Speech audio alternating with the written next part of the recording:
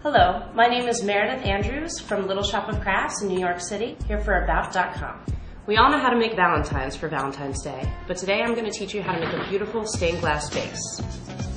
All you need for this project are tissue paper in any color you'd like, but today I picked pink, dark pink, and red. A bottle, any bottle will do, and some glue that will dry clear.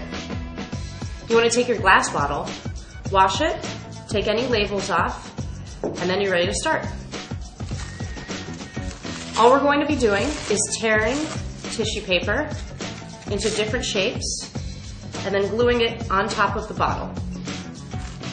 I like to get a few pieces torn off first just to give myself a start.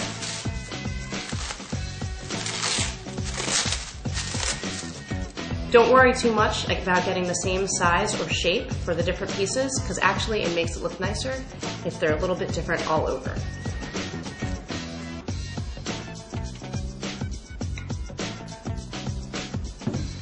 We're going to be getting a little bit hands-on with this, using your fingers to spread out the glue.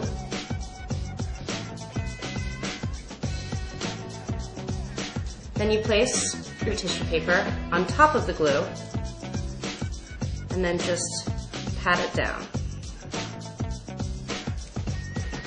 You're going to have some glue on your fingers, and that's good because that's going to seal in the top of the paper.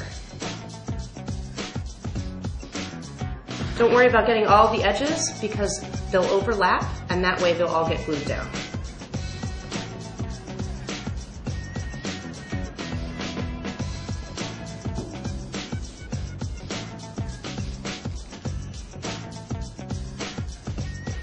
It's up to you how much you want to overlap the different colors.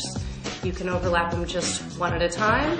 You can go over about 3 different times and get a lot of different colors and different effects. Don't worry about the white spots that the glue is making because those will all dry clear and even out once it's dry. And now you have a beautiful vase to put your Valentine's flowers in. Thanks for watching. To learn more, visit us at About.com.